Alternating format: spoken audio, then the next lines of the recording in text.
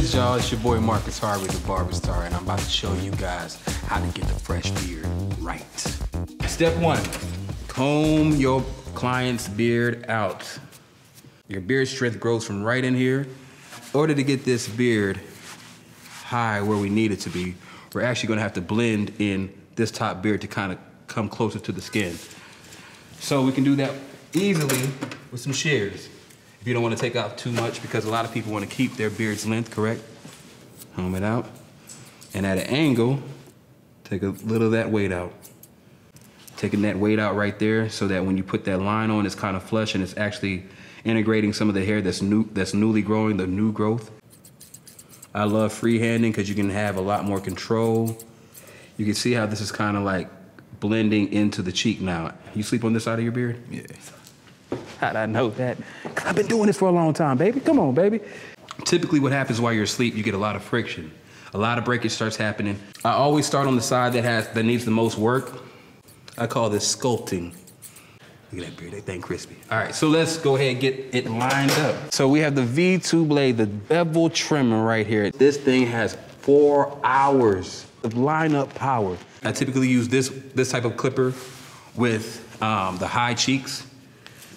And then it's a T-line, T-blade, baby. That hammerhead looking thing. Boy, look at for the back part of your beard, a lot of coverage. Let's get to it. I always like to start with the back part of the beard. I like to also move a lot of that hair to the back of the beard so that it's evenly distributed. And I can see exactly where I'm about to line up. Now with this motor being the most powerful motor in a trimmer, you want to always be careful because we also have the dopest blade in the game. So you want to always ask the comfort of your clients. You can actually take off the blade and adjust the actual closeness of the blade. So if he had that paper mache skin, you know them cats with the paper mache skin, anytime you touch them, it just whelps up. I can bring that thing back. Get that thing like he got that newborn skin. If I wanted to change it up. And it still has the same type of cutting power without being afraid that I'm gonna actually bite the skin. Now y'all gonna be like, why Marcus always sticking out his tongue when he cut hair? Cause I feel like Jordan, baby, when I got these in my hand. All right, so typically when I go against it, I've established a line. Now, I typically just make a indentation just so that when I go back with the razor, with the bevel razor, it makes everything smooth. I'm still gonna go behind and use my razor just to establish that line a little bit more. All right, now that I've done that back ear, I'm gonna use the V2 blade for the top. Now, like he said initially, he wants to keep his beard line up, meaning that we're gonna have it pretty much right there. Now, as you can see, there is not a lot of hair right here, so we're almost gonna create an actual imaginary line. Slight established line. Now, typically when you're doing a beard repair, like I said, you want to blend that hair to where it kind of smoothly comes in, because you're not cutting it just for this haircut. You're cutting it for the next haircut that's going to lead into the high beard. Now, you always want to use the bevel priming oil before you use a razor, just because, one, it adds more luxury to your client's haircut, and then two, it prepares the skin. It creates a layer between the skin and the blade so that you don't get a lot of irritation. Now that I put the priming oil on, I'm gonna let that kind of seep in for a second as I prepare bevel shaving foam brush, all right? Now, I don't necessarily want to spread the lather into his beard because I want to kind of maintain the shape. So I'm just gonna kind of right above the line, right where the blade will be hitting. And then you get a hot towel. Okay, maybe not that hot. Too hot, bro? I'm good. And I know a lot of you barbers want like an ash line. So after its skin starts drying, it's gonna give you that nice crispy ash line that you're looking for too. Brand new blade. Every client gets one. When I'm doing a beard, I tell my client to blow a bubble, like you're playing a trombone.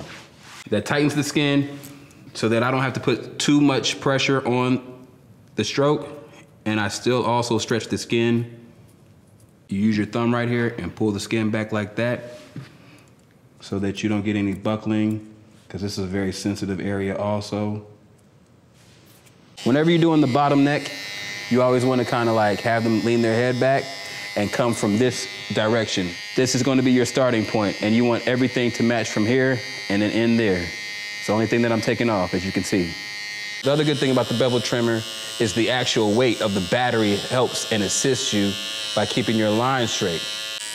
Always pull the skin down and go against the grain.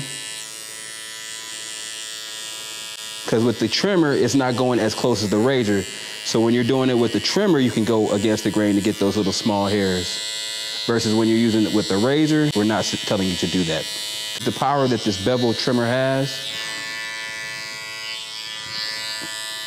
I can also kind of shape and form with the clipper. An actual organic haircut. No preservatives. Mustache, I start at the bottom part of the lip also. I'm gonna use a V2 for the top of the mustache. Ask my client to bend his lip in. Bend your lip in, perfect.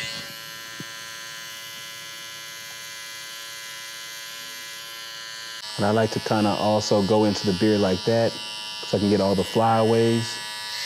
But you don't want the flyaway hairs to go over your lineup.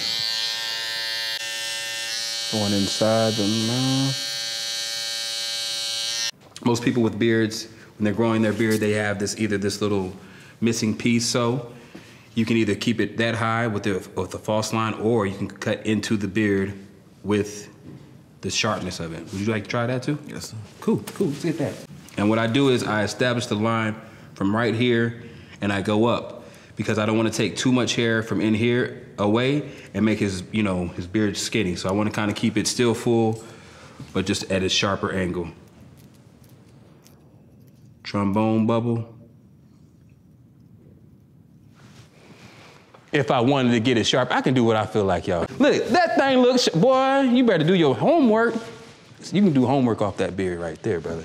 You make sure that everything's on point. As you can see, we did a very organic hairline or on the beard. Now that we've gotten it this clean, we've done a lot of stuff on his skin. We want to make sure that we also hit them with the restoring balm. Typically, when you use the restoring balm, you only want to use maybe a dime size worth of it. You don't need to use a lot. Oh my goodness, smell this. It's from Wakanda. Oh, put it right on the top of your beard. No burn, bruh.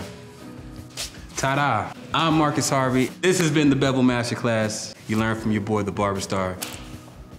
Be a master. That's how you bevel up.